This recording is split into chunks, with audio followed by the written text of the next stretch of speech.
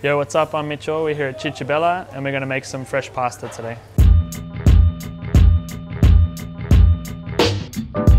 Flour has all the gluten in it and a bit of protein and flavour and moisture from the eggs is what you make your dough with. That's all you need, bro. That's all pasta is.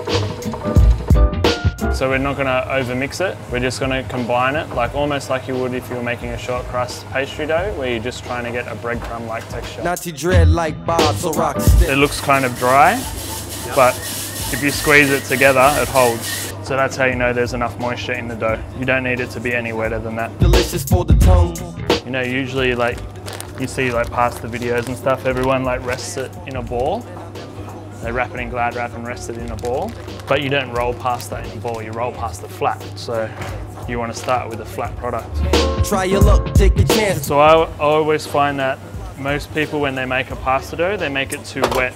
And when they make it really wet, that means the gluten stretches too much and the pasta doesn't hold its shape. So we make our dough quite dry.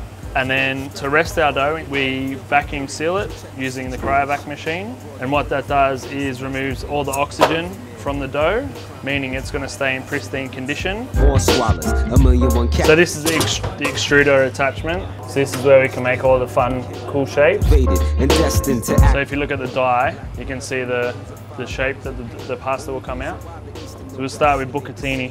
I'm 20-something years of age. So this is good for saucy stuff, like ragus and that kind of thing, because it has the hole in the middle. It soaks up all the sauce and all the sauce gets inside the pasta. Yeah, my fears shall decrease. Learn about life. Pastas like linguine, fettuccine, martagliati, ravioli dough, stuff like that. We use an egg dough. We use really good free-range eggs from Toluca Park in New South Wales. And we use Caputo pasta flour, which is an Italian pasta flour.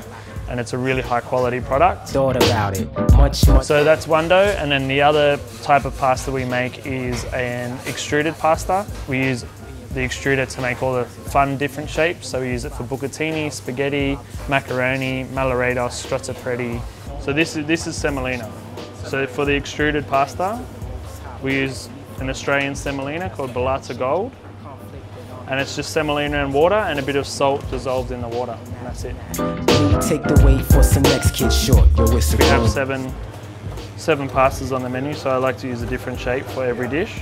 Everything's designed to pick up sauce and hold sauce.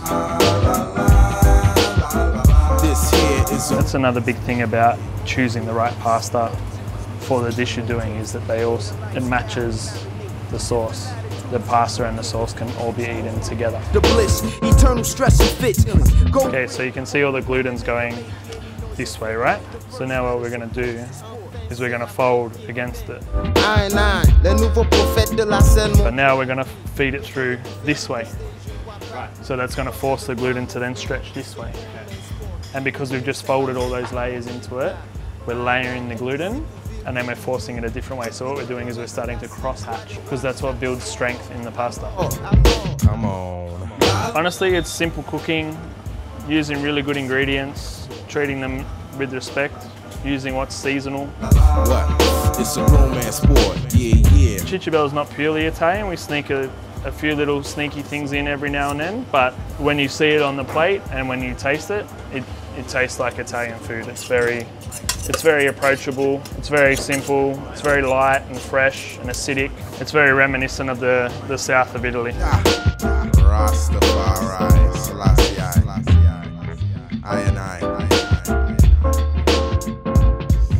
as we come out of 95 and 96.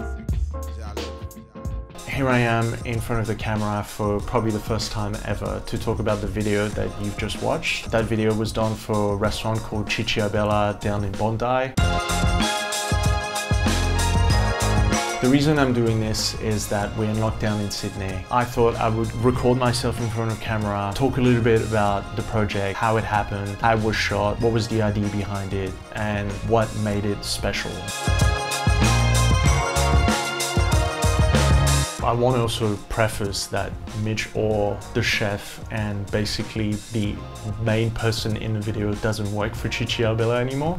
The video was unfortunately never released at the time that Mitch was working for Cici Arbella, and so now it's more of a portfolio piece. The whole thing was filmed at the end of 2019. The song on the video is actually not copyrighted material, but because the video was actually never released commercially, I thought that it would be a better track, and so I kind of rechanged and re-edited it so that it would have this hip-hop track that I think works a lot better. Yeah. Suppose it was me speaking on. So the thing that was interesting was that the brief was pretty loose. I mean, it was just an email that said, go in there, talk to Mitch, ask him about the pastas and the dishes that he's making, ask him to talk about them. So I was like, okay, sure, simple enough. But when we got there on the day, it was just me and Mitch. I decided to not put Mitch in an interview setup, kind of like what's happening with me here. Mitch has had plenty of media training, so I know that he's good and great in front of camera, but I still thought that not being in a seated position where you kind of feel stiff and it's hard to move, and you're in front of camera and somebody's asking you questions and you have to think about them over and over again. I thought that the way I would ask him about the dishes that he's creating is that I would film him make them and ask him as he's doing it, so that he's always got something in his hands, he's always doing something. Most people, when they make a pasta dough, they make it too wet, and when they make it really wet, that means the gluten stretches too much and the pasta doesn't hold its shape. I thought that worked out really well, because that's kind of the main idea behind why I think that video works, is that the conversation feels authentic and natural. It doesn't feel staged. Flour has all the gluten in it, and a bit of protein and flavour and moisture from the eggs is what you make your dough with. That's all you need, bro. That's all pasta is. And that's because he was just talking to me as though he was basically teaching me how to do the things that he was doing. Lighting wise, I had 2 lights with me.